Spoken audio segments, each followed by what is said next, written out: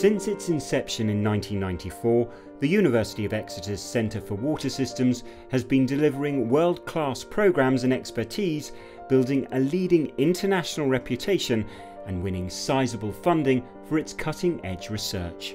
We are focusing mostly on urban water cycle and what we call hydroinformatics. So it's the use of advanced information and communication technologies in order to better manage our water. From predicting rainfall, forecasting, to where that rainfall is going to fall and then cause potential flooding, to how better to provide security for water supplies in a city. The centre brings together researchers from civil, environmental, computational and other areas of engineering. As the largest group of its kind in the UK and one of the biggest in the world, it's built a strong reputation with industry partners and sponsors. It's one of the 5 centres of excellence in the UK selected to deliver advanced training as part of a collaborative industrial doctoral centre funded by the Engineering and Physical Sciences Research Council. For my industrial supervisors, he got a really good links with different customers in the industry, so I got more exposure to the customers to understand what they really need from new research and development.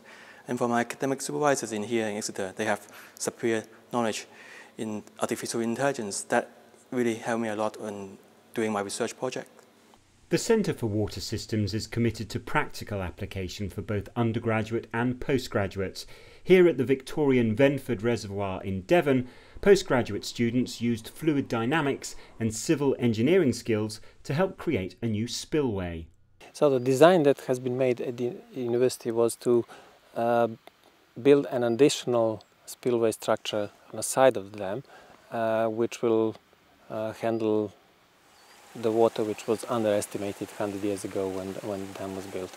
And also students have been involved in that solution. They also looked at anchoring the dam, environmental impacts and some optimization of what solution should be adopted with regard to preempting the dam when the big flood comes and so on. With a world-class reputation in training engineers to meet the critical global needs for affordable and sustainable water management systems, the centre attracts many international students. I'm doing some kind of optimization in operation and design of urban wastewater systems in an integrated framework, including the sewer systems, wastewater treatment plants and the rivers, under the future climate changes and urbanization growth, which is one of the major concerns in water systems.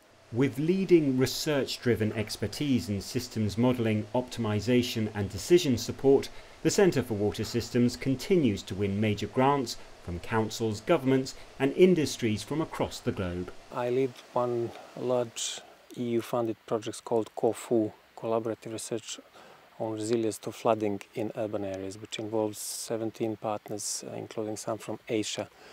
It looks at how we can we in Europe, how we can learn from what's being done in Asia and how they can use technologies developed here. It's a 4-year project.